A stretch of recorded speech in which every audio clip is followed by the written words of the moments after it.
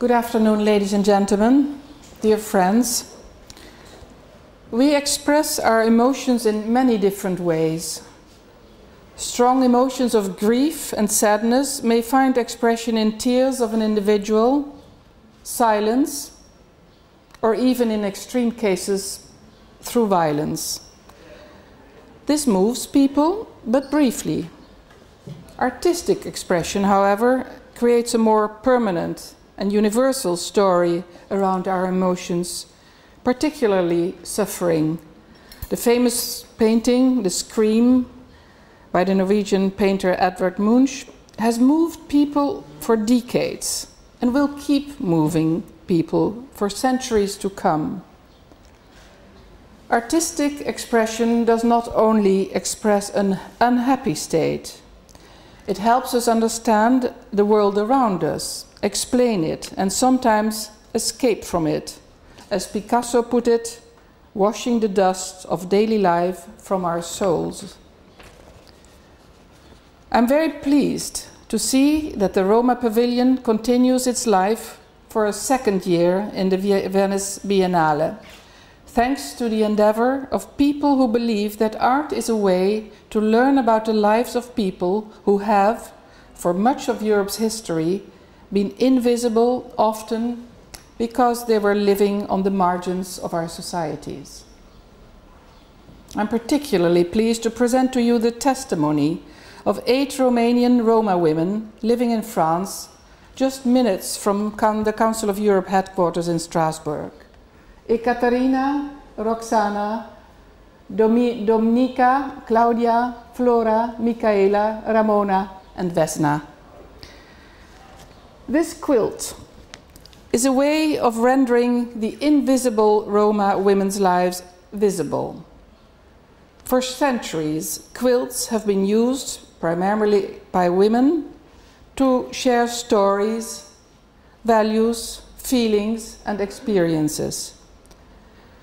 They pass stories down through generations, often becoming treasured family heirlooms. Quilts reflect a specific cultural outlook and inspire action and contemplation.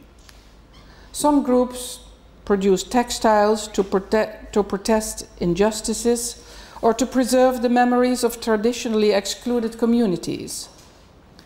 When women came together to quilt, they opened a space for communication, collaboration, and creativity. This particular quilt imparts the testimony of Roma women who survive by begging in our wealthy societies. The quilt expresses in vivid colors the injustice to which they are condemned: evictions, expulsions, unemployment, discrimination, and the constant struggle for survival. The idea behind this project was to see and to use Roma women as a positive example of combating negative stereotypes. The project also proves that disadvantaged groups have the potential to produce something positive if they are given the opportunity. Similar work in various countries and experience with Roma communities inspired this particular project. The main challenge was to work with a group of women who never before had the possibility to work or to get involved in the project and to receive acknowledgement and respect for their endeavors.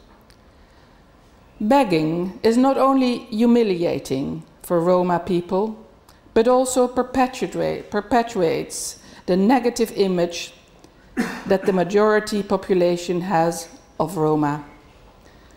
As an alternative to begging, this project gave these women a purpose, a sense of pride, and an involvement in producing a work of art. The choice of Strasbourg, seat of the Council of Europe, whose very mission is to protect and to promote human rights and human dignity, is symbolic and also ensures the sustainability of this project, as the municipality of Strasbourg is associated and was associated with it from the very beginning. Each week, the Roma women worked with a local artist to interpret their ideas, their memories and stories. For instance, one of these women, Florea Neda, whom I met last week, chose to represent her experience with begging in the streets of Strasbourg. We see the outstretched hand and the backs of passers-by. In addition to expressing the inherent desperation begging evokes, the panel symbolizes the feeling of social invisibility many Roma experience. This year's pavilion is inspired by the Roma's informal justice system, the Cris Romani. Like the Cris Romani traditional court for conflict resolution, which acknowledges that there is no absolute truth, the quilt imparts myriad experiences without drawing a clear conclusion.